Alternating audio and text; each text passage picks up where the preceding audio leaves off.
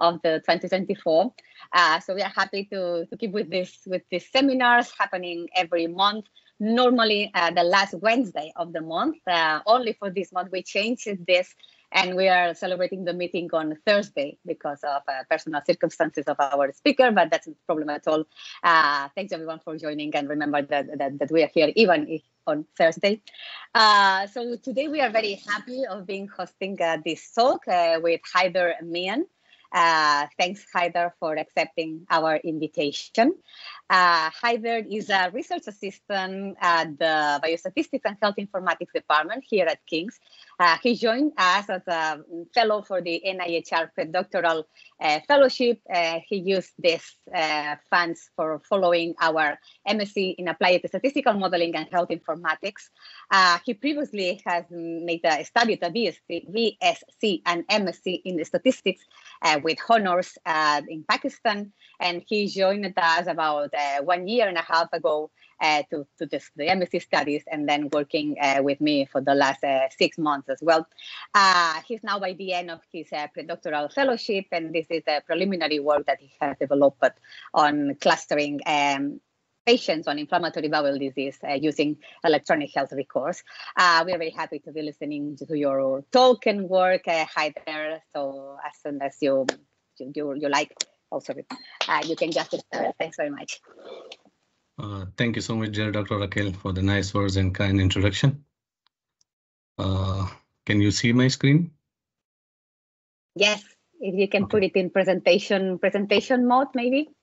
Oh yeah, it is in presentation mode. Thank you. Yeah, we can see it perfectly. Thank you. Okay, so today I'm going to present my work on deploying machine learning algorithm to stratify patients with inflammatory bowel disease using routinely collected electronic health records. So sometime missing the hidden pattern in data, preventing us from drawing correct conclusions. So it is aim of why we are using unsupervised algorithms. So what are unsupervised algorithms? Unsupervised algorithms have the ability to find these patterns and make sense of the data even without direct guidance. Unsupervised algorithms are applied to subgroup information according to the underlying structure within the data. So how it is different from supervised learning? So unsupervised learning presents greater difficulty because there is no universally accepted method for evaluating its outcome. So the results drawn from unsupervised algorithm are not evaluating, as we are evaluating it in supervised learning using a tuning parameter and testing and other kind of stuffs. So how these are applied and what are the applicability of unsupervised learning? So clustering is popular in many fields, from banking to text. There are several unsupervised learning algorithms that are utilized for clustering observation. But not all algorithms are suitable for every data sets, because every dataset has different features and different observation, for example, qualitative and quantitative observation. So in this study, we used data from King's College Hospital. Data included data extracted from electronic health records consisted from June 2016 to May 2023. We extracted information of 700 patients who are taking advanced therapies and taking IBD services from gastroenterology department of King's Hospital. When we extracted the data, there was like very less observation, very less features. But under the guidance of my supervisors, I engineered many features, and our dataset reached to 70 features that included 38 quantitative and 32 qualitative variables. For clustering these observation, we used K-means clustering. K-mean is one of the simplest clustering algorithm for organizing observation into different subgroups. It is the simplest algorithm, but here is only one drawback as well. So the drawback is that K-mean clustering required number of clusters in advance. So how to decide our objective? So our data was mixed. Mixed mean we in our data we have, as I mentioned, we have qualitative and quantitative variables, and we were interested in identifying clinical relevant of patients with different outcome and clinical profile, and to identify the most discriminating features of the identified clusters. So to do this, we use K-mean is acceptable for quantitative variables, but there is an extension called K-prototypes, which is suitable for data having qualitative and quantitative observation. K-prototypes offers more comprehensive approach to clustering, allowing it to effectively deal with data set that contain mixed features, for example, numerical and categorical. These methods combine the strength of K-means suitable for numerical data and K-modes specialized for categorical data. So this means that K-prototypes, when we use K-prototype, so it use K-means for mean for quantitative observation and mode for qualitative observation. To proceed with data analysis, we processed our data. So qualitative features were coded and quantitative features were scaled as you min-max scalar. So that it was done to that every quantitative variable or every numerical variable is considered equally. Missing observation were imputed using k-nearest neighbor and mode value and 0. As I mentioned that K-mean required the number of cluster to be assigned beforehand. Therefore, the optimal number of clusters were obtained by Silhotti and elbow methods. So from this method, from elbow and Silhotti method, we obtain the optimal number of K. So there is on x-axis there is on the x-axis on the graph there is like number of clusters, and the y-axis there is within cluster sum of square and Silhotti score. So the Silhotti score is like from -1 to 1. So so as the score is the maximum score mean that observation are close to each other within each cluster. So in our analysis, we set it our parameters according to based on the Silhotti score.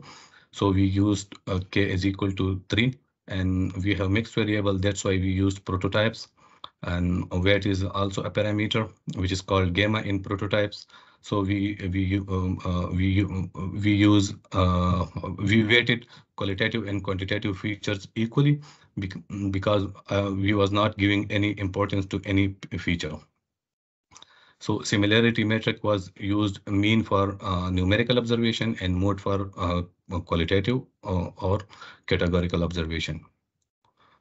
And Huang was used as cluster centroid, and and this was initialized using 25 times.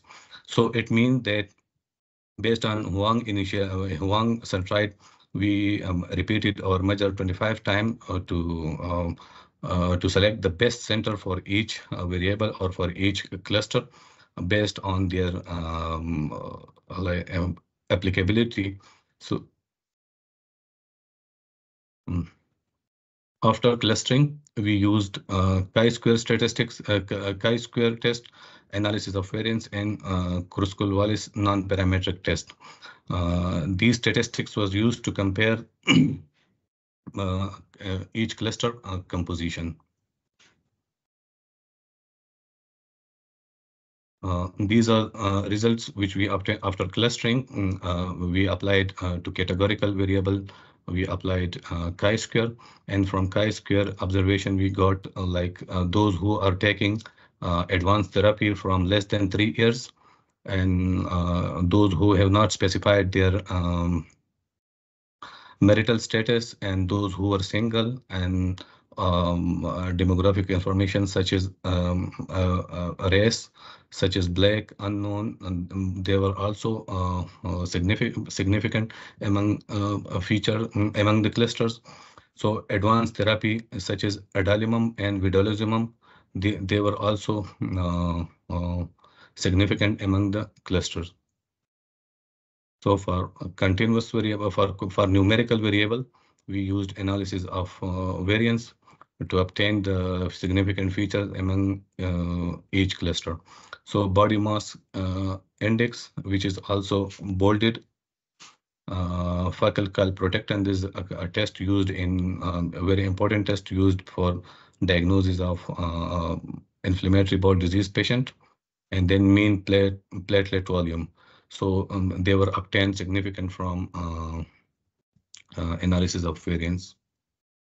So these variable were categorical variable. Categorical mean there were number of the number. So like number of IBD letter, and each these things were number. So that's why I applied Kruskal-Wallis non-parametric test. Yeah. On from this test, IBD letter, home care documents, and patient who are visiting continuously visiting a gastroenterology department. So and these are also called services taken by IBD patient. So they were also found significant among the clusters. So in the context of unsupervised learning approach, when K was 3, so key differentiating feature was fecal calprotectin, body mass index, and mean platelet volume, marital status, taking advanced therapy from less than 3 years, and service axis was found significant. So in conclusion, this preliminary analysis suggested patients who are relatively early in their journey with at least moderate active IBD take up more services. So this means that those patients who are early in their IBD journey or started their IBD journey, they are taking more services. For example, they are visiting. They are mostly visiting for follow up. They are calling gastroenterology department, and they are taking more advanced therapies. This also associates with their social circumstances. For example, as I mentioned, that people who are single and who not specified their marital status and ethnic background were also found significant. Further work will explore these interaction in more detail. So we are currently this was the first part of my fellowship. So we are currently working on advancing our analysis. We are currently working on a DB scan with Gower distance and hierarchical clustering. So after that, we will compare our result with after obtaining result from that, we will compare these results, the results of these 3 algorithms. This project, in this project, Dr. Raquel Iniesta and Dr. Polychronis Paulidis was involved with me as of my primary and secondary supervisor, respectively. Many people from gastroenterology department also helped me, in extracting data and understanding the data, because this data was new to me, and I don't know anything about the data. They also helped me a lot. And as Dr. Raquel mentioned, so this project was funded by an EHR in round 4 as a predoctoral fellow. Under this project, I completed my MSc, and currently I'm working as a RA with Dr. Raquel. So this was like a very, we did a very less, so I did a very less work. That's why it is ended in like a couple of minutes. Thank you everyone for your time. If you have any question. Thank you very much, Haider. We know that that was a very big effort because you were growing all this knowledge and the methodology at the same time that you were extracting the data. That was quite challenging. I have a first question, actually. You were saying you didn't know the data, and I can see that it was hard to get the data and extract that information. So I would like to know what were the challenges that you found of working with electronic health records. So the first challenge was like getting access to the electronic health record. As you know, we was like struggling with getting approval from the KERRI committee. So that was like it took too much time. And then extracting data, for example, there was many observation which was missed, or this was like typos.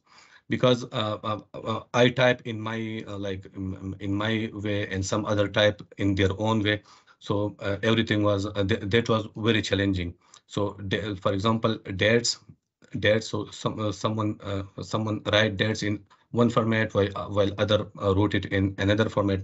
So this was very challenging. And another, so this data, as you know, that this data, each variable was like maximum categories. Some variable was like 10 categories. So that was also a very challenging for me. Thank you. Is there any question from the attendants?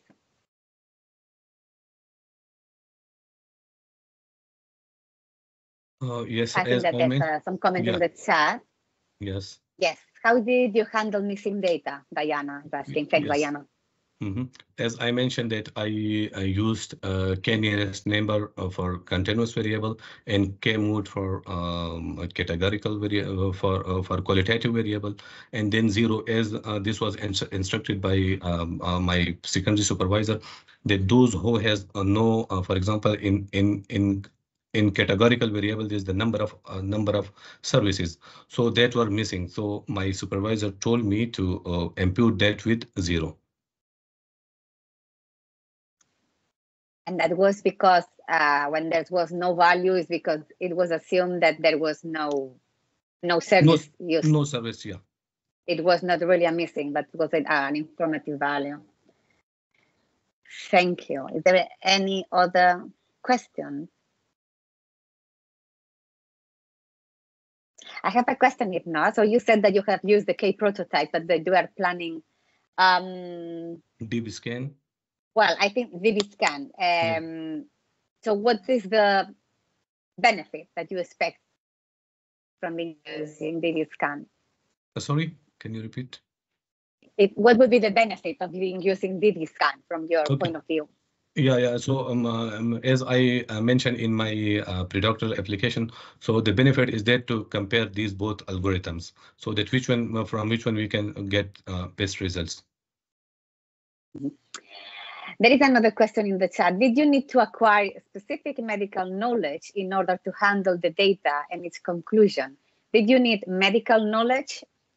So no, I think there is no need, because my all supervisory team was very like cooperative, and they assisted me very well. So if, for example, anytime, so I have all the messages and chat with me. So once I text with my supervisor at night, and at that time he answered me that time as well. So I think there is no need of medical knowledge. You had a supervisor who had the medical knowledge. Yeah. So my supervisor. Thank you. Thank you, Fatma Ali. There is another question from Taro. Hi, Taro. Thank you for an insightful and interesting talk. How did you select the set of medically relevant variables? How did you select this set of variables, Mian? Okay.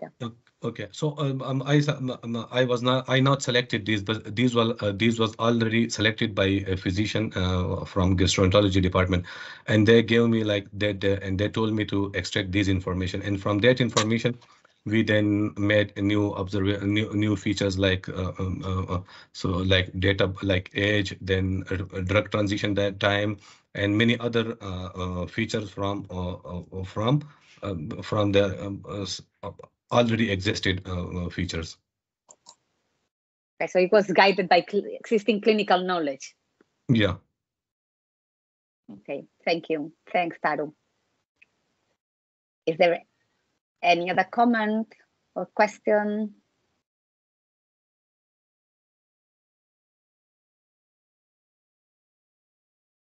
Okay, if there's nothing else, then we will leave it for finish. Okay, so thanks very much for to Haider for having showed us your interesting work on IBD patients and clustering characteristics. Thank you very much, Haider. Thanks very much to all the attendants. We will be here next month, last Wednesday. Thanks, guys. Thanks, everyone. Have a nice evening. Bye. Thank you.